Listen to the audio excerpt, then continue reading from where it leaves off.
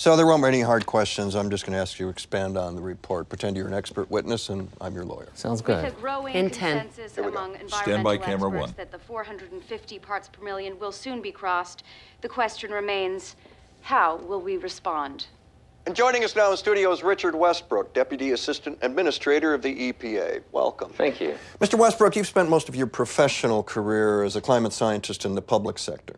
Yes, 10 years as a supervisory management analyst in the Office of Environmental Information.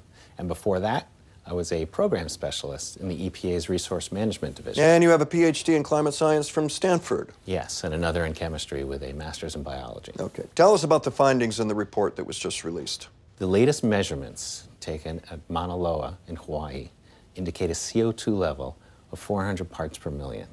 Just so we know what we're talking about, if you were a doctor and we were the patient, what's your prognosis? 1,000 years, 2,000 years? A person has already been born who will die due to catastrophic failure of the planet. What did he just say? Okay, can you expand on that? Sure.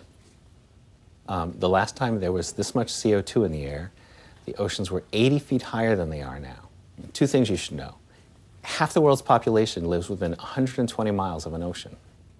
And the other? Humans can't breathe underwater. You're saying the situation's dire. Not exactly.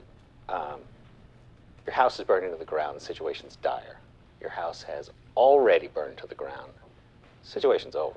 So what can we do to reverse this? Oh, there's a lot we could do. Good. If it were 20 years ago or even 10 years ago, but now, no.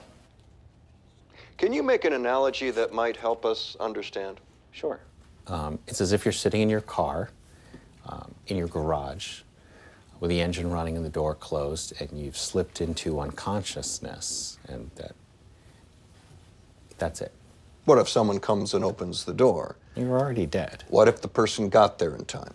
You'd be saved. Okay. So now what's the CO2 equivalent of the getting there on time? Shutting off the car 20 years ago.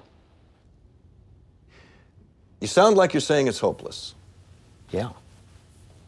Is that the administration's position or yours? There isn't a position on this any more than there's a position on the temperature at which water boils.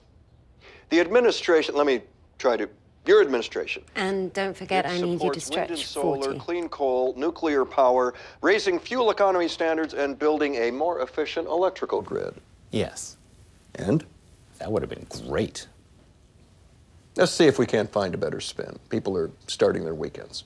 The report says we can release 565 more gigatons of CO2 without the effects being calamitous. It says we can only release 565 gigatons. So what if we only release 564?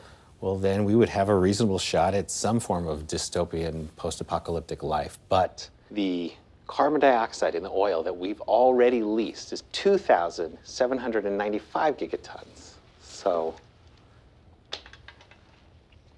what would all this look like? well, mass migrations, food and water shortages, spread of deadly disease, endless wildfires, way too many to keep under control.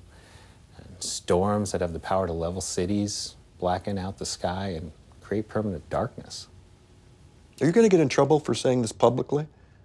Who cares? Mr. Westbrook, we want to inform people, but we don't want to alarm them. Can you give us a reason to be optimistic? Well, that's the thing, Will. Americans are optimistic by nature.